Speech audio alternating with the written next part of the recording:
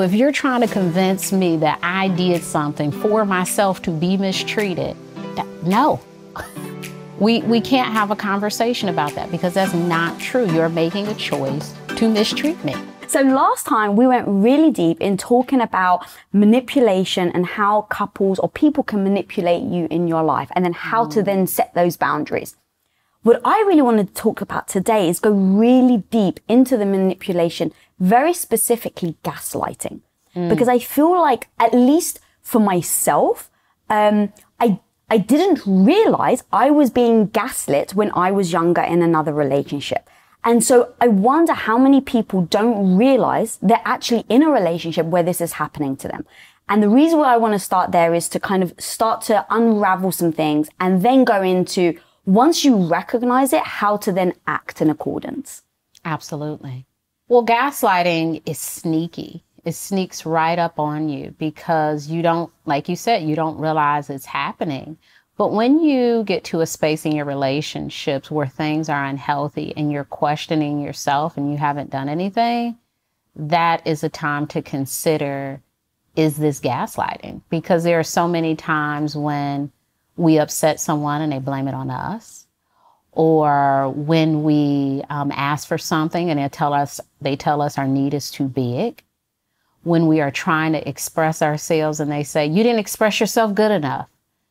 And these things can be really scary. And we think like, oh my gosh, do I need to improve my communication? And when you're being gaslit, there's no better way to communicate. You could say it 5 different ways, 100 different times, and this person will say to you, you're not being clear. You're not asking for what you want. And really what they're not saying is, I don't want to do it. I don't have the capacity, or I'm unwilling. And with gaslighting, I think the biggest challenge is you replay in your head all of the details of what was said, what you did, what the other person did, where you possibly made a mistake, and you blame yourself. And it's really not your fault. And it's strategic behavior on the other person's end. Yeah, wow. Thank you for breaking that down. And you've done a post recently about this. And I'd like to kind of go a little deeper on those points that you just mentioned and really start to break them apart and know when that is a true sign of it versus just a little, let's say, misstep in a relationship or, you know, communication issues. So number one, you say you question your sanity. So how do you know then, when you question your sanity, if it actually is gaslighting, or if it's like, oh no, actually the chemicals in my body were making me think, you know, having a response to something where actually it was over the top? It's always helpful if we have a good sounding board. And I'm not talking about people who will always agree with you, but perhaps a therapist, an elder, a parent, someone who will honestly let you know, well, you were wrong in this situation, or I see your perspective here, someone who can be honest. But sometimes everyone can say to you, there's nothing wrong with what you did. And when you're still questioning yourself, like there must be because this other person is saying so, that's when you have to step in and say, okay, perhaps something else is happening here. Perhaps I'm not the person who is at fault because 10 people are saying, no, I don't think this thing is your fault. So you have to believe your crew. That's great, because that then goes into the second one where it's like apologizing even when it's not your fault. And these, correct me if I'm wrong, were these tips that you found yourself doing when you realized you were in a gaslighting relationship? Absolutely. The apologizing, it is a way to make the other person calm down, to make them feel more at ease, to disarm them, or even to repair the situation. So when you apologize, and sometimes you don't even really mean it, you're just using it as a peace offering, like, okay, let's move past this. Maybe I was wrong, even though I know I wasn't. Let's just move past this so things could be smooth again. It is a betrayal of self because nothing has been improved, but you have put out this sort of, I want this to be better, without the other person being accountable for their actions. So how do you, in those moments, let's say you recognize this isn't my fault, and you go to find yourself apologizing, but you catch yourself because let's say they've just watched this episode and they heard you say that. What would you then say? Because part of me actually thinks, well, isn't that on you? Like, isn't it my responsibility to not apologize when it's not my fault versus it's that person pressuring me? Like, how do you know that that's the problem in the relationship versus your own problems? Like you said, it's self-betrayal. Well, anytime you're trying to apologize to keep the peace, that's not an authentic apology. An authentic apology is, I feel like I have truly wronged you. I apologize and I'm willing to change my behavior. If you're just saying, I'm sorry to say I'm sorry, it's not very helpful. It won't be useful in the future. You'll constantly be apologizing because you don't even know when you're doing something wrong or what is wrong. So you have to be able to apologize from a space of, I really mean this, and not this is the next step so we can just move on from this and forget about it. I think sometimes with kids, there has been this spirit of apologize to them, apologize to, with parents, apologize to your sister, apologize to your brother. And then the kids 5 minutes later, they're doing the same thing because they don't mean it. And do you find that in a relationship where someone is gaslighting, the other person will do that to you? Or is it the opposite? They won't apologize? Both. I think, they typically don't apologize because they don't believe it's their fault. They don't think they did anything. It's on you. When you bring a situation to a person and then they pin the situation on you, it's not their fault. I've certainly heard of someone, perhaps going to their partner and saying, hey, the other night you were yelling at me. Please don't do that. Well, you provoked me because you asked me a question that I don't like. Still not a reason to yell. It's not a reason to yell. I came to you with this issue, and now the conversation has switched to, I provoked you. And then it's like, well, I'm sorry for provoking you, and you've apologized, and your whole issue has gone out the window. So you can't even talk to them about being yelled at because it was your fault that they yelled at you. And again, even with kids, you have to tell them that it's not okay for people to yell at you. And if I do it, I made a mistake and I apologize. It's not okay. How much then, because that's actually super interesting, how much should we be looking into our history and our past and what we were taught and how our parents brought us up to be able to assess our actions now? I think the biggest thing is changing your behavior now. And then secondary, you can look at the past and figure out why it happened. But when you know something is a problem, the business is doing something better today, not going through this, oh my gosh, where did I learn? That's great. That's a great piece of it. I'm so happy you know your origin story for this behavior. I need you to stop doing this thing today and figure out the story of why later. Because if we get into this cycle of, I can't do anything until I figure out why I'm doing it, we won't change our behavior. That may take time. But today, what you need to do is, maybe not blame things on people, not yell at people, not point fingers when you are responsible for something. And I think it's very hard to acknowledge that you're at fault for something. It doesn't feel good to be accountable. It's not my favorite thing, but it is a thing that I do because it is necessary, and I normalize it. I make mistakes. You make mistakes. We're humans, and I'm not supposed to be perfect. So if I yelled at you, if I was late to your party, if whatever happened, I apologize because you're right. I'm wrong. I'm not going to justify it. I'm not going to give you a reason as to why it's okay for me to do this thing to you. It's completely okay to not be perfect. I love that, girl. Thank you for saying that. But then in those moments, how do you know when you don't want to just keep saying, oh yeah, that was my fault. Okay, that was me. And because part of, I know that in your list that you've got on your, Instagram post is almost always blaming yourself.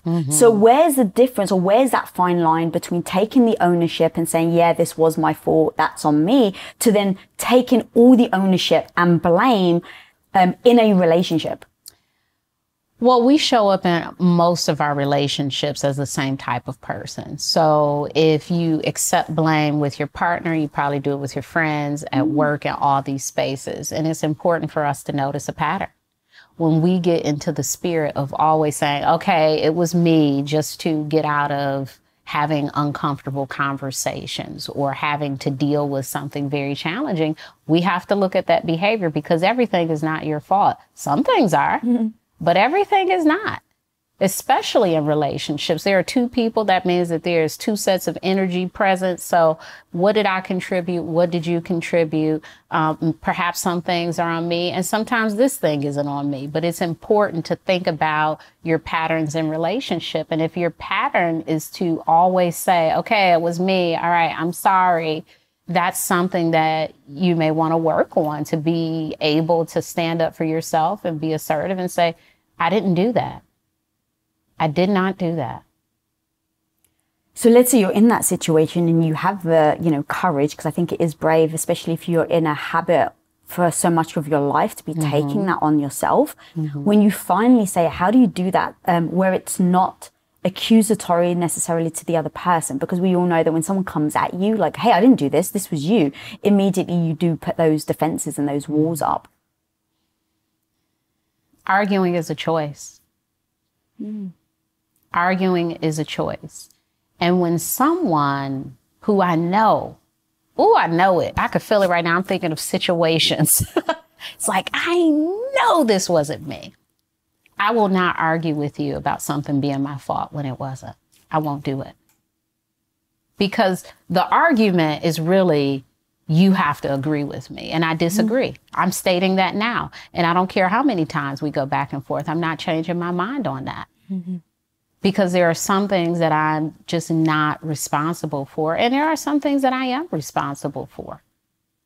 I'm typically not responsible for any ways that I'm being mistreated by a person. So if you're trying to convince me that I did something for myself to be mistreated, no. We can't have a conversation about that, because that's not true. You're making a choice to mistreat me. It doesn't matter why, how, what happened. I can't think of a reason you could do it. There's no justifiable reason. So you can't convince me that I am causing harm to myself in a way from another person. That doesn't make sense to me. Ladies, I know sometimes you worry that you're not good enough. Trust me, nobody knows that better than me. I spent almost a freaking decade having my soul sucked out of my body, doing something that I didn't love. Finally, even though I was scared to freaking death, I decided I was going to go for it. And I've ended up building the life of my dreams, a life I couldn't have imagined, because I realized that radical confidence is being afraid and doing it anyway. I wrote this book for you with 10 no BS lessons that you need to go from feeling stuck and frustrated to doing anything that you set your mind to.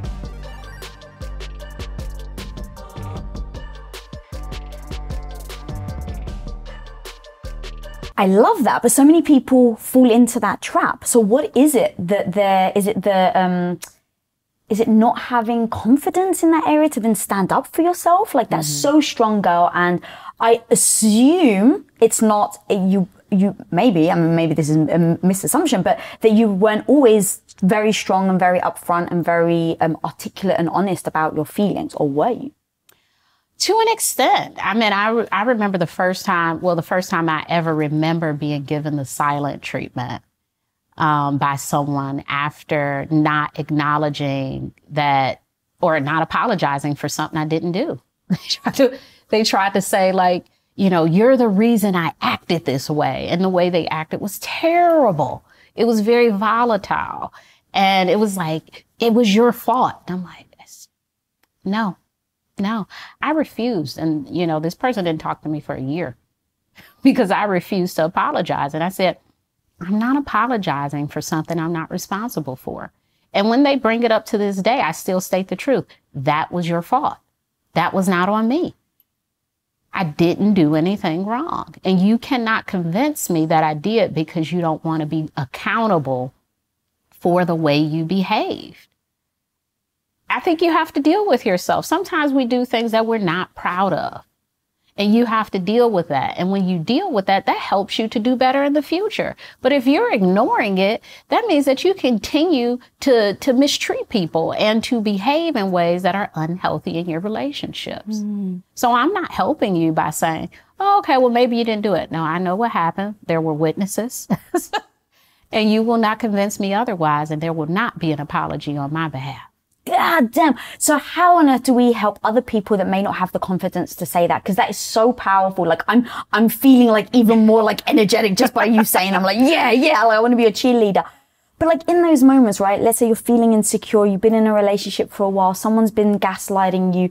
You watch this episode. They hear everything you're saying, but it is hard to then make that shift into, I'm going to now have the confidence to stand by this. How do you encourage people? What are the things that they can do in order to stand strong in that conviction? It takes practice. I mean, that happened after many years of experiencing this. And I just got tired. I just got tired of it because I knew it wasn't my fault, but I never had the courage before that moment to say that this is not my fault. But it took years for me to get to that place with that person. And once I did it, it gave me the freedom to continue to do it. Because I don't like people to revise history. What do you mean by that? Make up things that aren't true. You know, this is what happened. And it's like, oh, well, let's call these 7 other people who were present to really verify that that's not what happened. And it does benefit you to say this is how that occurred, but that's not how it occurred. And I get that, again, it's very hard to sit in the things that we do. When we wrong people, I feel really bad about, you know, some of the things that I've done, but I'm like, ugh, you know, I did do those. I remember someone was trying to call me out for saying something mean, and they were trying to catch me off guard, like, well, you said this about them. And I was like, I did. I did. And I stand by it. That was the truth. I wasn't making up anything. I did. And the person that was there, and they're like, thank you for saying, yeah, I don't want to deny that. I did say that. I did. Because now we're talking about integrity if I will be dishonest about what I actually said. And I don't want you to think of me as a liar. And I did say this mean thing, but I don't want to be, you know, mean and a liar. I'd rather just be mean. I don't want to be both. Because also you can't change the past, right? And so it's like if you did it, you did it. Yeah. But people are going to look at who you are now and say, okay, if she can own it, then it does show you character, right? Yeah. I'm like, I haven't always done the best things or said the right things or, you know, none of us have. And so, yeah, I own that. Maybe I didn't say that properly, or maybe, yeah, I said this thing like, oops, my bad. You live and you learn. And I think we have to hold space to not be perfect and to acknowledge when we are harming other people. So true. I just actually want to take back, you just said something that I really want to like kind of go deep on. So I said, how did you get here? And you said, it took a long time for me to do it. And then that was the first time that you really said it out loud. And then that gives you the confidence and encouragement to then stick to it. What, over obviously years, you know, of practice, what did that really look like? What internal work did you really have to do in order for you to get to that point where you could have the courage to speak up and say that? Are there any key things in those years of work that you had to do that other people can take and try on themselves? One thing that happened was I got tired of having these conversations in my head about what I should have said. The should have said conversations, like, I should have said this. And when they said that, I should have said this. And what if I would have said, and I'm like, I have to start saying this stuff because my should have said conversations are so good. Where I really want to start though is when you say like the key, the 2 pillars of a successful relationship, a healthy relationship, whether it's with a partner, whether it's with a friend, a sibling, a parent, is boundaries and communication. And so where I'd love to start is talk to me about how we even acknowledge where we need those boundaries in the first place. Because I actually have a quote from you, which I literally laughed out loud. We may not even know what we need, but we know what we don't like. And I was like, oh, that's so powerful. Take me a little deeper into that and how we can use that as our first stepping stone to acknowledging where we need a boundary. When we find ourselves ruminating, talking about those things that are troubling and problematic, that is an indicator that we are having an issue with something. Oftentimes, we'll just ignore it like, this person gets on my nerves. But why?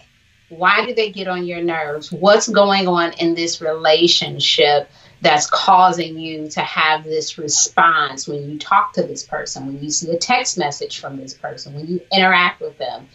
Could it be that there is a boundary that could be set that would repair, enhance, or save the relationships? Lots of times it's a yes. And instead of advocating for what we need, what we want, or what we want less of, we kind of deal with it. And it's very frustrating to be in a situation where you don't feel like this person gets it or they're doing this thing that you really don't like. I think the number one way to know when you need a boundary is your feelings.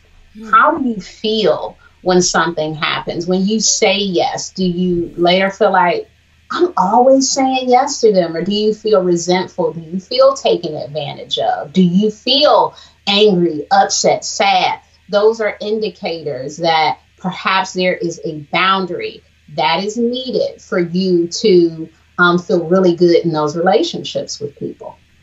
That's fantastic. So what happens then if somebody comes to you and you start feeling these emotions, right? And you're like, Nedra told me, okay, this is where I need to set a boundary because I'm really feeling it. And you go to set a boundary and the person opposite either says you're being too sensitive or, they almost put it on you, like this is a you problem.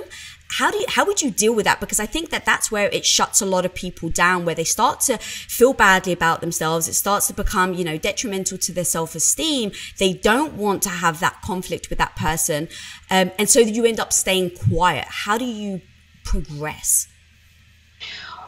We have to learn how to recognize when we're being manipulated, when we're being taken advantage of. Lots of times people will use those tactics as a way to shut you up, right? Because they want to do something that you don't want them to do. Mm-hmm. And so they're saying this stuff as a way to say to you, be quiet. Here's my boundary. They're giving you their boundary. Don't talk to me about this stuff.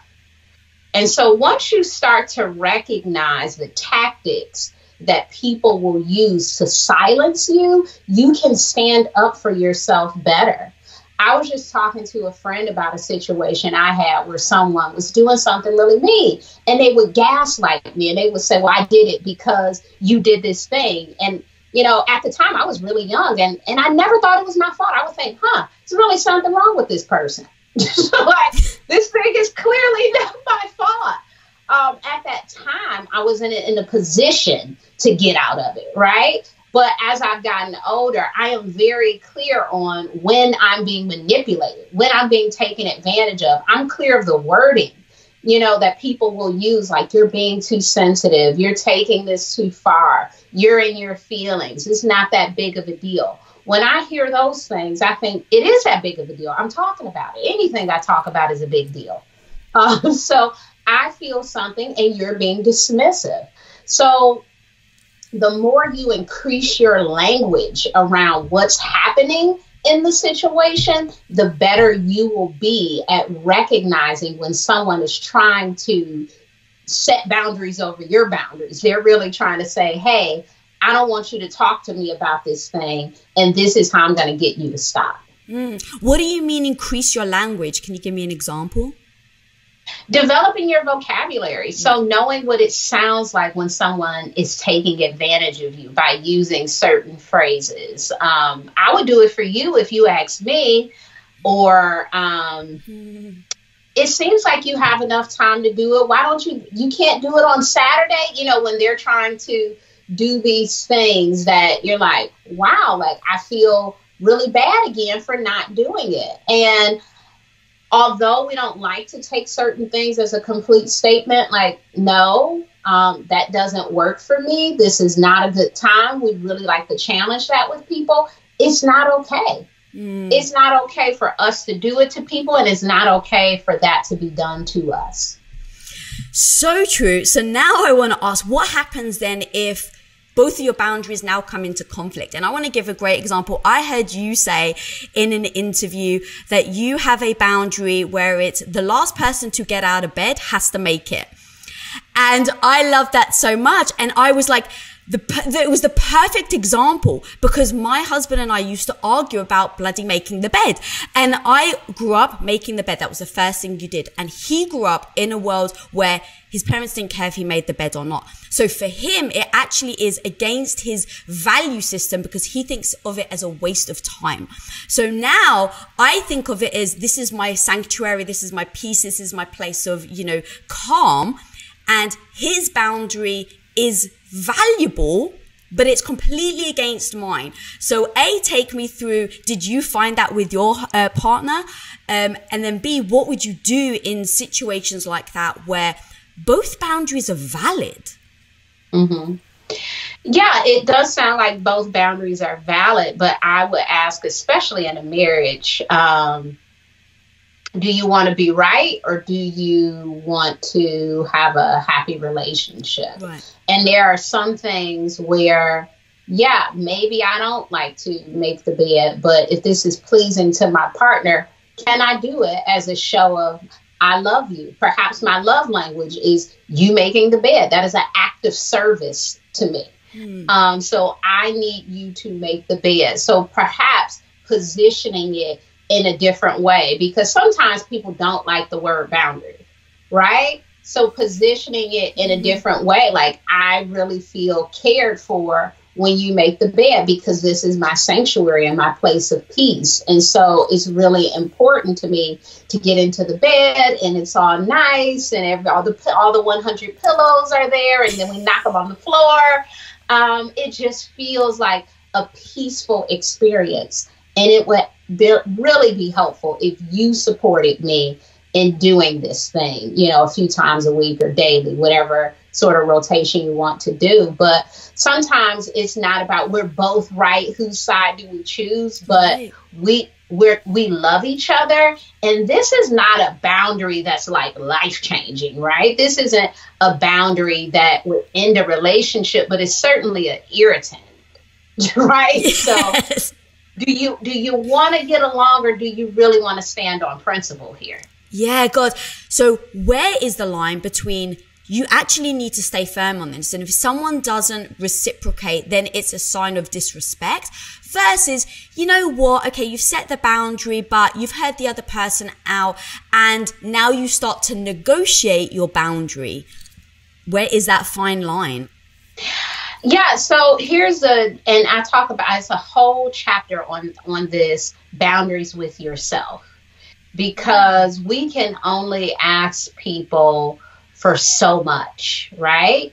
And once they repeatedly show that they will not honor the boundary, that's where you have to say, this is my boundary with this person around this thing. So if it is making the bed, maybe my boundary is, I will make my side if you want to do that, or, I will make the bed. Yeah. Or, hey, I will make the bed, but I need assistance in this other area. Like, there needs to be some other things that you can do. You can't make a person respect your boundary. You can only make a request. So you can say, this is what I need, I would really like, but you can't change another person's behavior. And the best boundaries are the boundaries that we set with ourselves, with other people. Because it's very hard to get people to do what you want them to do in all instances. If you say, hey, we're going to a party, don't get too drunk, you can't make that person not have 7 drinks. You can say, hey, after I see you have 2 drinks, I'm leaving. You can't make them manage their alcohol intake. It is their alcohol intake. You can have boundaries around how much you will assist them when they get drunk, how much you're willing to watch it, how much you're willing to, you can have a lot of boundaries in a situation that you can't control. God, I love that so much, because that was part of one of the questions that I had, is that a lot of people think that certain things aren't optional, right? Like, well, I can't say that to them. Well, I can't not do this. Well, it's my mum. I can't not speak to her. And the truth is, everything is a choice. And I've heard you say that of you are choosing to engage in that relationship. How do we start to take ownership over that to empower ourselves? Going to the chapter that you just said about boundaries with ourselves, how do we actually do that? So one of the biggest challenges is our programming. We are taught to almost not have boundaries, right? It's like, you know, I see it all the time with kids. I have two. And when my oldest daughter was really young, there was someone who said to her, "Hey, give me a hug. And I haven't seen you in a while." And she was like 2 or 3. And she was like, "I don't want to." She's like, "I don't want to." And the person kept trying. I was like, well, you know, she doesn't have to. And I kind of picked her up and moved her away. But I've seen that play out where people are like, no, give that person a hug. You know, do this thing that someone is requesting. You don't know when you're full. Keep eating. Eat everything on your plate. So there are things that adults may do. You know, smile, be happy. You have to wear, you know, like all of these things that really take us away from the ability to be assertive. I think we do have boundaries, but they've gone unheard for so long that we start to think they're no longer important. And so it's not that, oh my gosh, I don't have any boundaries. We typically do. It's about how do we express those things that are inside. We don't express them because oftentimes we've been programmed not to have any boundaries. It's not okay. It's me. You can't tell people that you don't want to come to their party. You know, you have to like everyone. And, you know, that your aunt's going to be really mad if you don't call her on her birthday. Like all of these things that are done to make you feel like you must say yes. You must do this thing, even if you don't want to. But there is a way to say no. Or I won't be able to do that in a gentle way. I think it becomes aggressive when we are yelling, we are pushing people, we're using, you know, old situations and examples, and, you know, we're name calling, we're starting an argument. That's when it becomes aggressive. And that typically happens when we feel like we've just been taken advantage of for so long that we just get to this point where it's like, why are you always asking me to do stuff? And, you know, it comes out as this yelling fest instead of saying no. And no should be used consistently, right? And when people keep asking you things, how do we have the conversation around, I see that you're not understanding that it's a no for me. And so what I would like is for you to stop asking me about this thing. Yeah. What happens then when people still keep asking? Does that come to sometimes you just have to cut people out of your life? Is that sometimes you just have to accept them how they are and they're going to continuously cross those boundaries and you have to deal with it and suck it up and be okay with it? Like because I think of different scenarios, right? It's like there are certain people, parents are harder, siblings are harder to push back on, love, you know, partnerships, husbands, boyfriends, you know, wives, whatever. That seems a lot harder. And so I think a lot of people go to just then shutting down versus actually still working through it, still pushing through it, to find a conclusion. Because if you're in let's say a marriage or a relationship where they have the boundary and they just keep pushing back, if you accept it, I can't see a world where that relationship lasts. Or am I just being naive? You know, you presented a few options. Can you just suck it up? Can you, you know, reestablish the boundary? Do you just say that's how that person is? Do you cut them off? Any of those can be true, and it's all based on your comfort level. Some people just won't cut people off that are unhealthy for them. And I don't want you to. I don't want you to do anything that is going to be uncomfortable and difficult and maybe harm your life in doing. Even, you know, like sometimes people just don't feel like they can do that. And that's not anything that I would put, you have to, you don't have to. I mean, it might be healthy for you, but you don't have to do it until you're ready to do it. because my readiness may be different from your readiness. Yeah. I may choose not to be in a certain type of relationship with a person, but your tolerance of nonsense may be higher than mine. I can't determine that. I think the challenge is having a one set rule about cutting people off. I do think we have to do what is best for us and what feels the most comfortable. There are situations where it may not be to your advantage to have a relationship with a parent.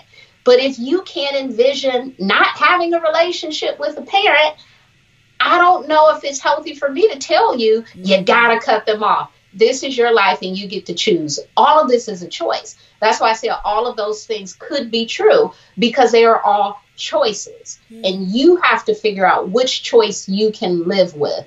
I will say that when I hear the word, how do I deal with blank, I often think about dealing with anything is a choice. So if you ever struggle with, how do I deal with my mother? You don't have to. Dealing with anything is a choice. So you can choose not to, or you can choose to continue dealing with it. And some things are just intolerable. And so cutting people off could be helpful. Also, placing boundaries on ourselves. Again, there are some people who may chronically complain about the same thing, and you are emotionally drained by experiencing this. Guess what? You don't have to talk to that person every day. You don't have to talk to that person for 2 hours when you do talk to them. You can determine what works best for your energy. You can say, I do like talking to this person. I do want this person in my life. Maybe I'll talk to them once a month for 5 minutes. Maybe that works.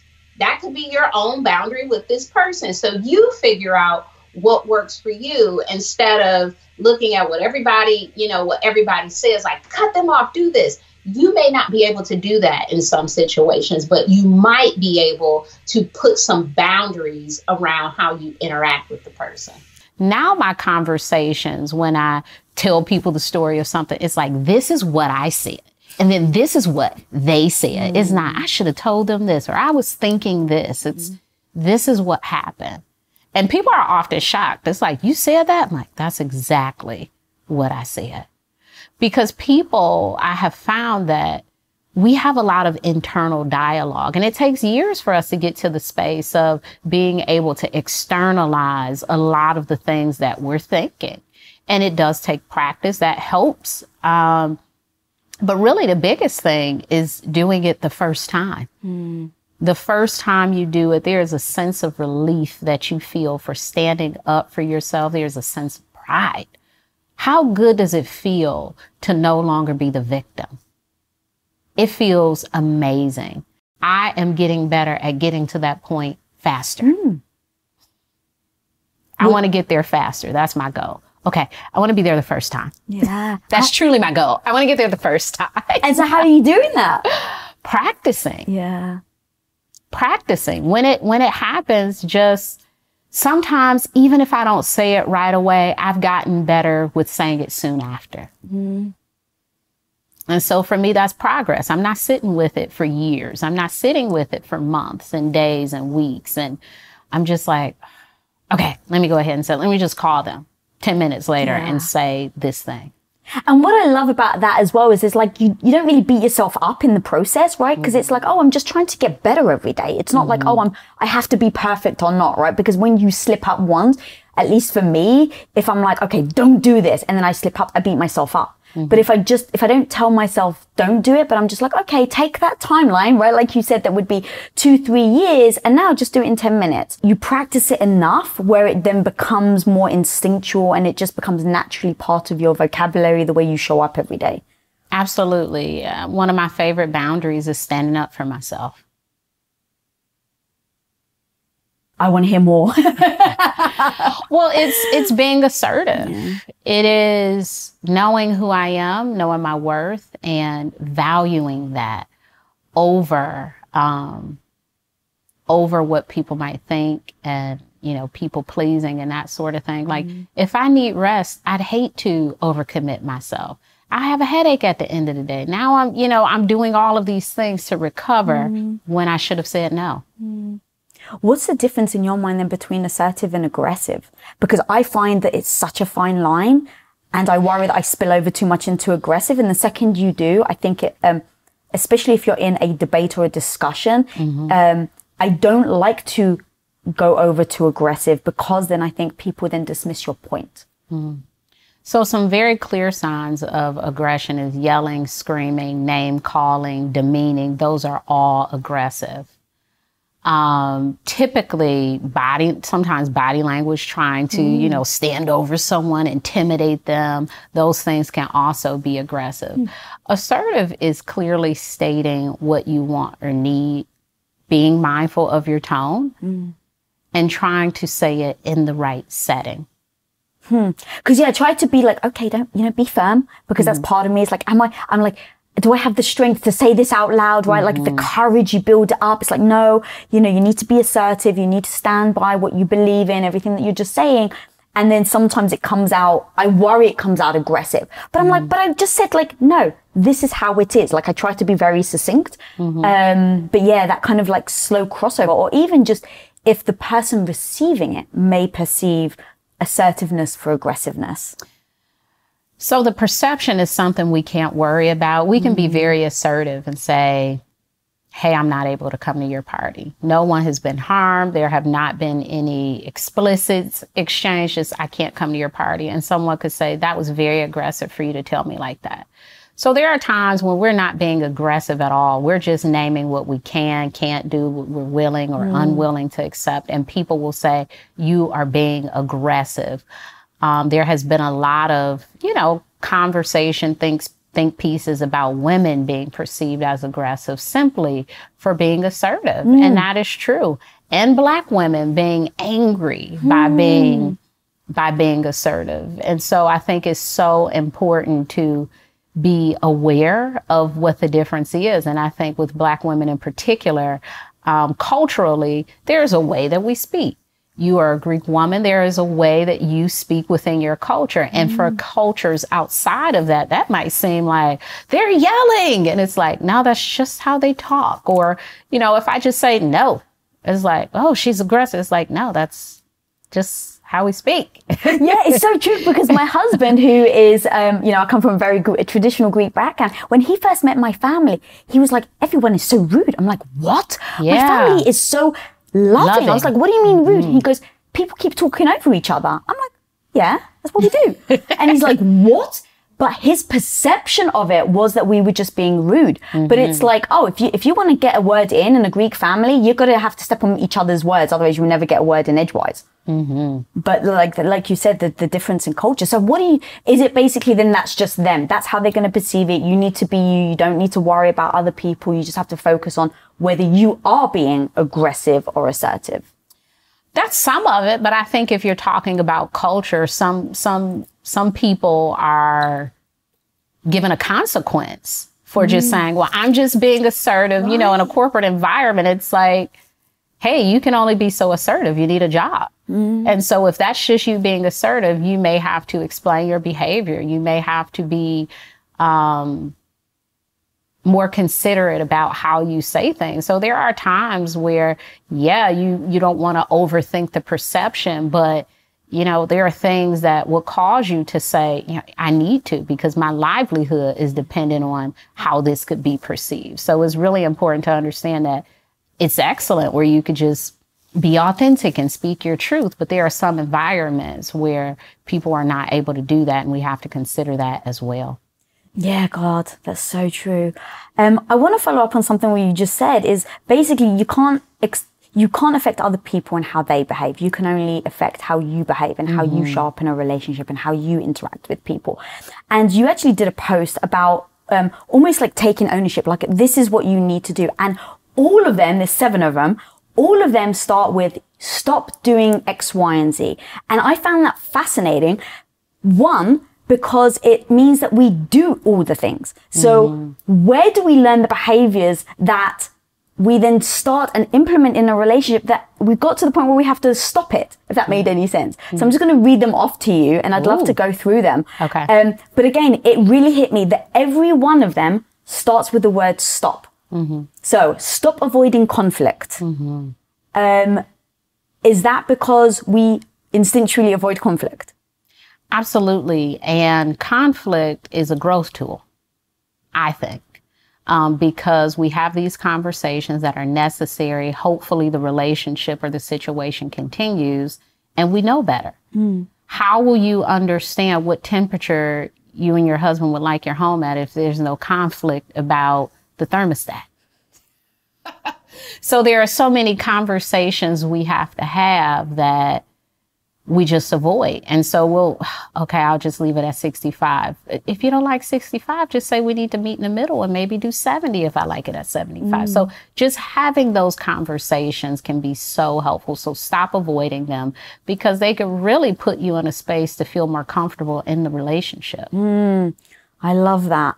Okay, number 2, stop trying to win fights. Instead of focusing on communication, understanding, or resolution, we focus on who's right here. And really, we're both wrong. And what we need to do is probably a blend of both, or maybe someone's idea is better than the other once we talk it through. But you don't need to win a fight. It's not a sport. It's not basketball. Nobody's getting a championship ring. But lots of people end up divorced.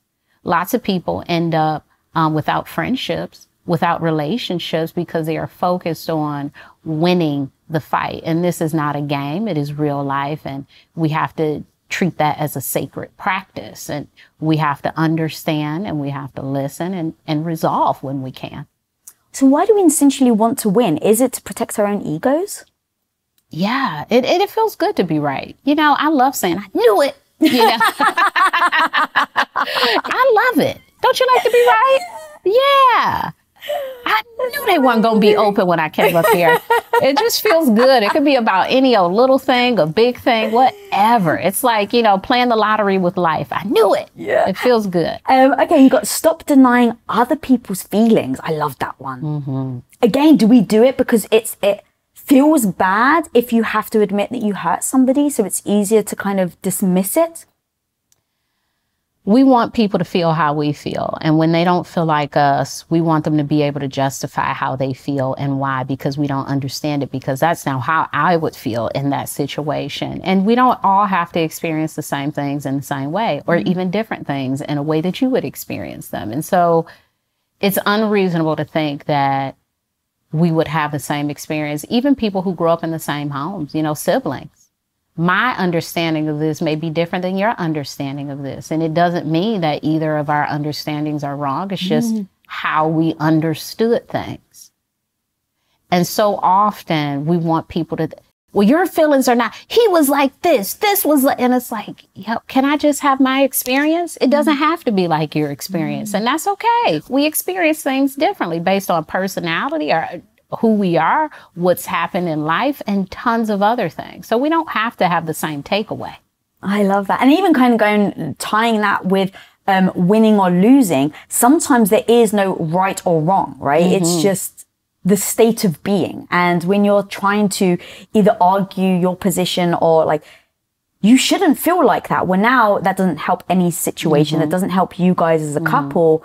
And now it's just kind of almost like if someone was to say that to me, I would just start to feel badly about myself, that the way that I was seeing it was being judged. Yeah. I think about the thermostat. I tend to err on the side of please have it hot, toasty, 78, like I love it. But there is no right or wrong for a thermostat. Right. Who is the judge? Yes. It's like, there's no rule, there's no law.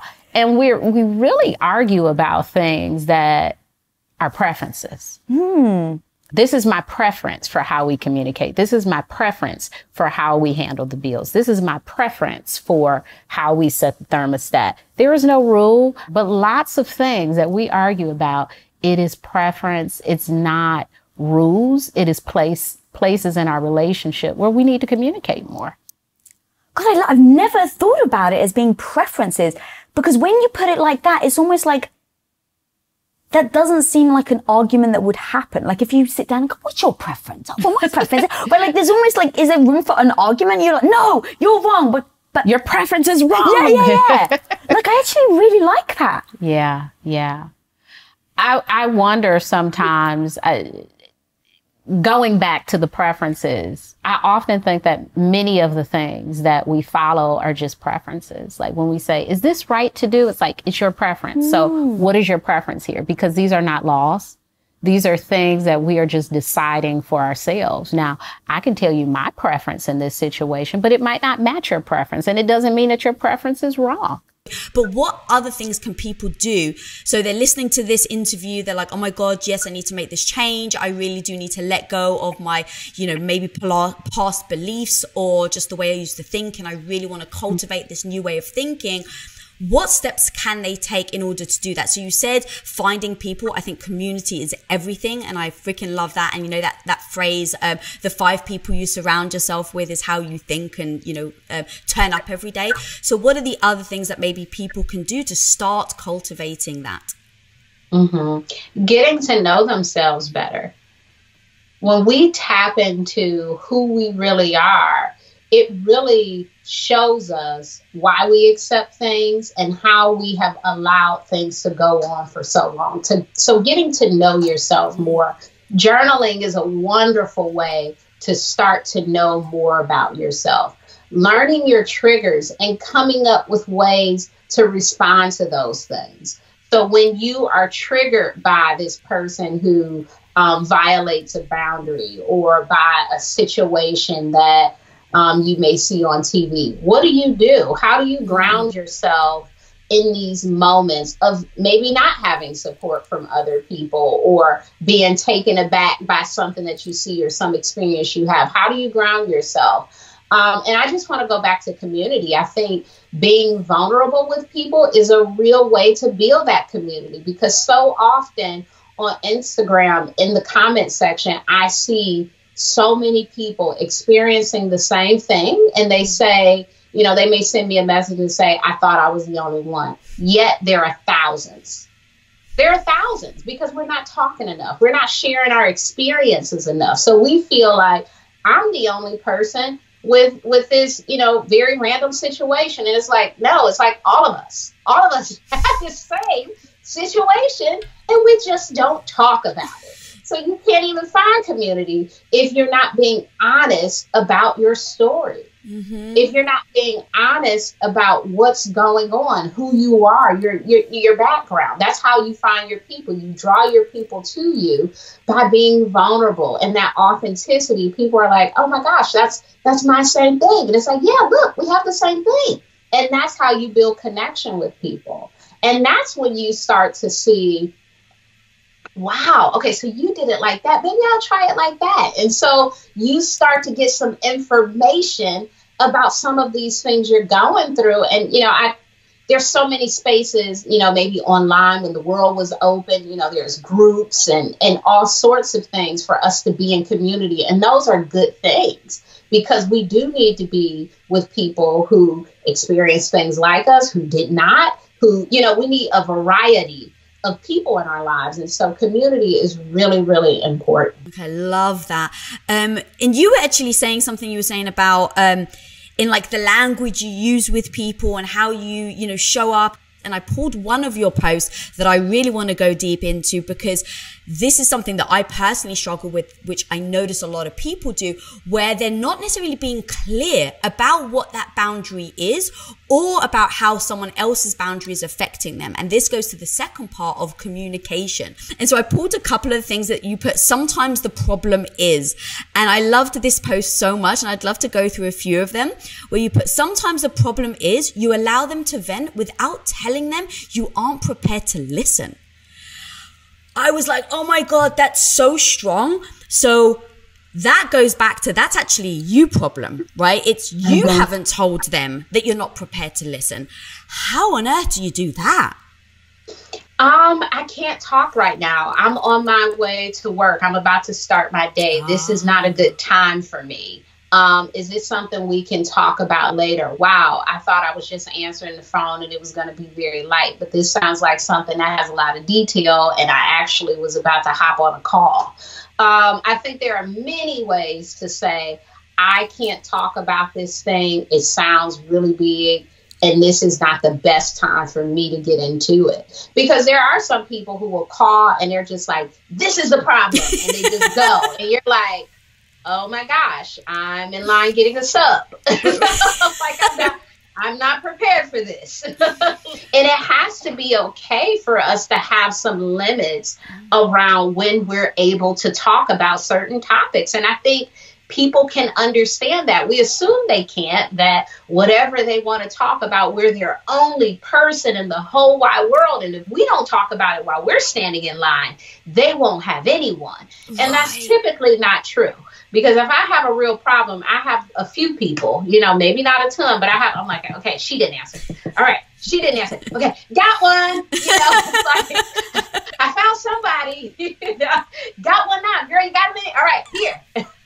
And I think it's important to ask people if they have the capacity, because sometimes people don't. I want to know if you're, in a store and you can't talk about something with me. So let me know. And lots of times when I ask that question, I've had people say, well, let me give you a call back in 10 minutes when I get back to my car. Or let me give you a call back this evening when I'm not, doing stuff with the kids. So they let me know when their energy will be available for me to really get into this issue. Because if it was a crisis, I think I would have called the police. So this is not, it's a life crisis, but it's not a crisis, right? And so this is something I probably could either find someone else, maybe go journal about, schedule a therapy session, and wait for that person to give me a call back so I can process that with them. Yeah, I love that. But I also heard you in an interview, which is exactly how I felt. So this is why I wanted to bring out, because you said a lot of people interpret setting boundaries as being mean. And so when I read that post where it's like, you allow others to vent without you saying, hey, right now I'm not prepared to listen. My fear is that people are like, yeah, but I need you now. Are you not going to be here for me? And so the fear of not being liked, the fear of not feeling like in fact, it's not even that, the fear of not feeling like I'm there for my friend is also so just overwhelming that even if I can't handle the emotion that's coming at me in that moment, I do just suck it up. And I don't know if that's actually a good thing to do. How do we overcome that thought of being a people pleaser, always trying to be perfect, always trying to be there for your friends or your partner or your parents, when it ends up possibly being detrimental to you? Because I'm really torn with that, because I love my family and my friends and my partner more than, life itself. So I get torn between those things. Yeah. At the end of the day, we will always have ourselves. And then on top of that is everyone else. So the person that I have to please the most is me. It doesn't mean that what I need or what I want is more important than anyone else. But I certainly believe in self-care first, because I cannot care for anyone or anything before I care for myself. And so with that in mind, as I am taking on, more things, I have to think about, is this something that I really have the capacity to do? As I am listening more to people, I have to think, is my energy in a space to take this in? As I am offering more support, I have to think, can I really do this?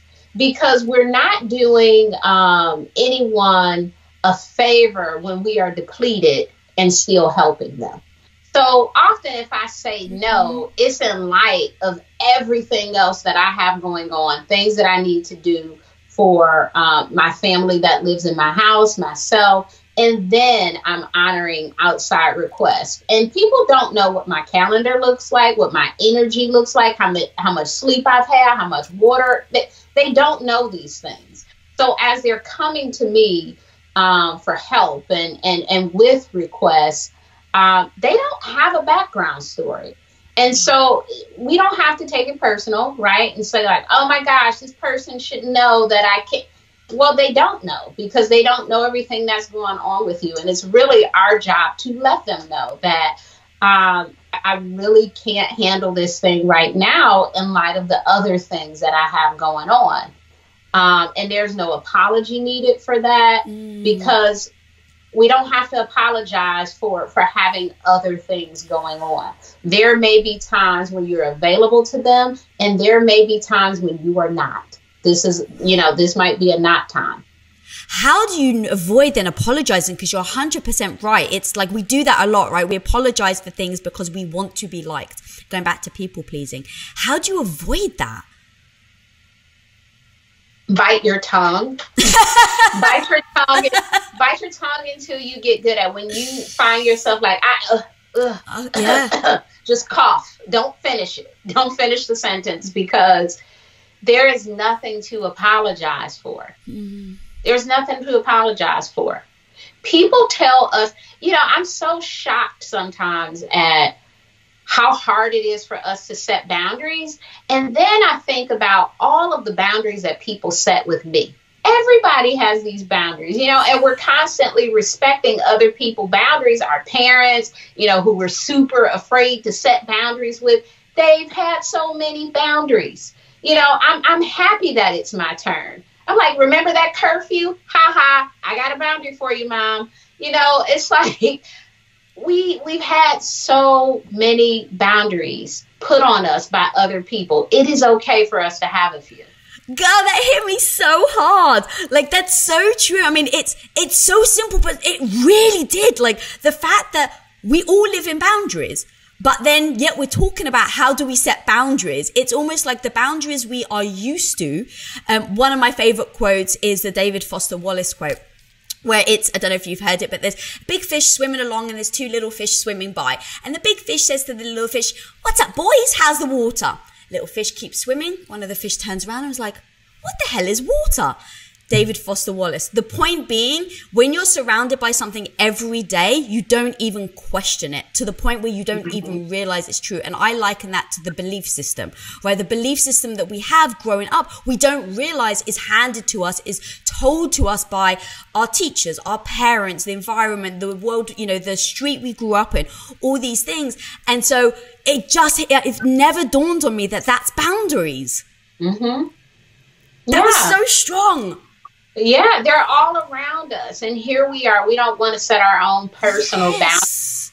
And everyone we know has these personal boundaries. I mean, I grew up and I had a grandmother and there was, certain furniture in her house you couldn't touch. This is the couch you do not sit on. This is the table you do not touch. These place settings are not here for you to play, little girl. It's like, this is just for decoration. Don't you touch that. You go in the kitchen at the table, that's where you eat. So it was all of these things. And I was just like, okay, yes, Grandma. I wasn't like, oh, she has rules for me. It was like, no, she has rules for me. And what I love is I actually heard you even say it in an interview, and I never even asked my grandmother why she had the plastic on her sofa. It was just like, you don't ask, that's the boundary, and you just respect it. Yeah, you just go with it. It's like, okay, I don't know. I mean, once I became an adult and I have kids, I'm like, I see what it is. Plastic everywhere. Plastic everywhere. And now I'm like, don't sit there. This is where you eat. This is where I got all kind of boundaries now. But and my kids have boundaries too. They want to dress a certain way. They want to listen to, certain songs that are, not my taste. But hey, if you want to listen to that, it's appropriate. I don't like it, but go ahead. So we all have these things about us. And I think the more they're respected, the more we feel connected. I never questioned my grandmother's boundaries because I knew she loved me. And if she had a rule, who cared? I don't even care because this woman is about to feed me some good food and kiss on me. And, so I don't care about play. I won't sit there. I didn't even think to question it because I knew she loved me and we were so deeply connected that I didn't even think about these things. You know, it's like, I want to be in relationship with you. And if being in this relationship with you means that I have to take my shoes off, or I need to call you before 9 o'clock, or, you know, you want a heads up if I want to talk about something deep. Okay. Because I love you so much, it doesn't even matter to me. God, I love that so much. You just really hit the nail on the head of what this whole thing is about, is that literally by setting boundaries is actually creating a better relationship, a more connected relationship with that person. And so if we can shift our perspective, instead of being like, I'm fearful of setting a boundary, am I going to cause conflict, I don't necessarily have the confidence. If we can just repeat to ourselves, it's actually going to bring us closer. It's actually going to make us tighter. Like, I actually think that that's a great strategy of removing the fear that people may have of setting the boundary in the first place. But the one thing that I do wonder though is sometimes when you set boundaries and you have people around you that respect them, right? You've communicated the boundary, you think that they're on board, everyone understands, and over time it starts to wean a bit, and it's almost like your boundary has an expiration date. How do you deal with those things? Because those actually, to me, feel exhausting. It's because you feel like, am I just like beating a dead horse? Is this a show of disrespect because I've told them in the past? How would you advise to deal with boundaries that may feel like they have an expiration date? So one thing you could do is certainly restate the boundary. And when you get to the point of, wow, I've said this like 7 times, maybe you want to say something a little more definite. And, you know, sometimes people keep asking because they really want to break through the boundary and get you to eventually say yes or even forget about it. So it's like, okay, it's been 2 months. I've been doing this thing. Now I'll quit, right? But that's not really anything personal to you. That's just how we do things. We exercise for 10 days straight, then we quit, right? It's not anything personal to Lisa. It's just something that people do because really sticking to it takes discipline. And it's not their thing. It's your thing. They're not doing their thing. And so it's hard being disciplined with our own stuff, right? With the things that we actually want to do. I want to wake up at 5 a.m. I want to read 2 books a week. I want to, all of this stuff. That is hard to be disciplined. Add on to it somebody else's stuff. Like now they want you to do X, Y. It's like, I forgot. Like I did it 5 times. I forgot this one time. As we're introducing our boundaries to people, cut them some slack for being beginners at understanding this, unless you think that they are maliciously trying not to listen to your boundary. But sometimes people truly, they forget. Is not at the top of mind because it's not their thing. We all struggle with discipline. Like there are lots of reasons that people aren't going to consistently be on top of your boundary.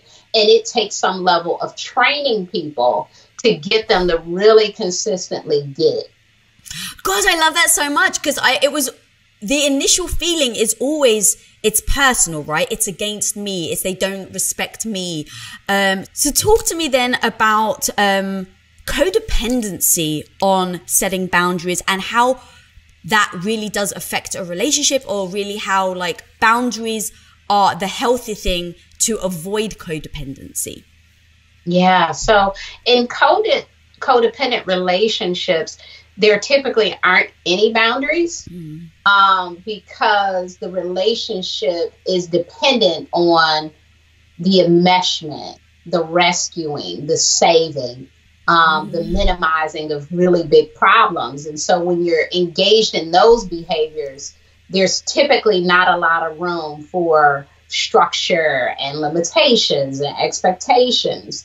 And so having boundaries certainly breaks up the ability for a person to be codependent. And particularly when we have a family history of trauma and dysfunction, codependency, it's really hard to begin to set those boundaries because it's a new concept.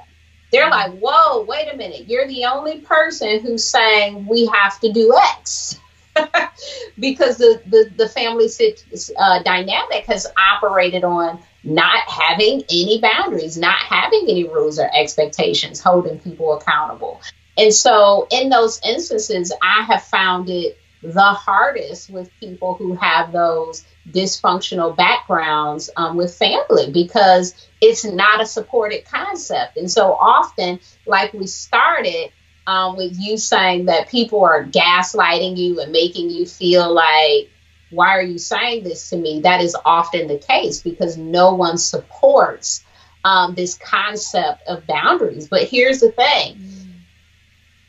If it feels good, if it is a healthy concept, I don't know if it has to be supported with people that you're trying to implement it with. Because there are times where people they won't support something healthy.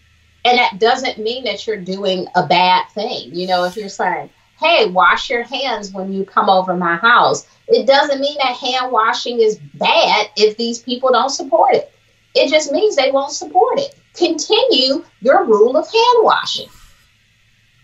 So you don't have to take away these things because people are pushing back against them. You just have to build your strength and courage and consistently say, this is the thing I need you to do. And they may push back, and over time, they may, well, let me wash my hands. I know you're going to say something about me washing my hands. Great. Excellent. I love it when I'm going to say something and you just do it. Wonderful. That's so bad because you know that they're saying that to be kind of like jabby, right? Yeah. Oh my God, I love that so much. Girl, I'm so excited about your book, Set Boundaries and Find Peace. And what is one big key thing? I mean, you've spoken about so much in this discussion, so it's just so freaking amazing. But what's like one key thing for people who are listening or watching right now that you feel like they can start immediately and they can take away from your book? Immediately is understanding that we live in a world with boundaries, and it is your right to have them too. I hope that is the immediate takeaway.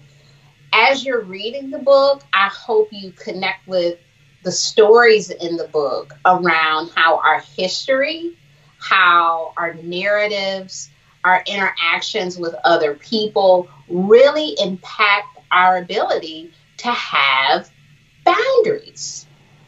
But even with all of that history that we have, we can still set them. Setting them is not easy. That's why it's a whole book on how to do it, right? I don't want you to think like, oh, it's easier said than done. No, it's hard. I'm not saying it's easier said than done, but it is possible. It is absolutely possible. And I assure you, you already have some boundaries. It may just be some small ones that you don't even consider boundaries, but you already have some and people are respecting them. How do you increase the boundaries that you already have? How do you develop new boundaries? How do you take those relationships that are really trouble and put boundaries into those? But we already have some boundaries. So we just need to learn how to execute boundaries in these situations where we feel disempowered. And from the book, I hope that people learn how to exercise their choices and speak about boundaries. So instead of going in with a curiosity, we go in with a conclusion. Ooh. So I need to slow down the story that's happening. This supercomputer is amazing, but it's also extremely dangerous because it is creating a story at a rate that is unbelievable.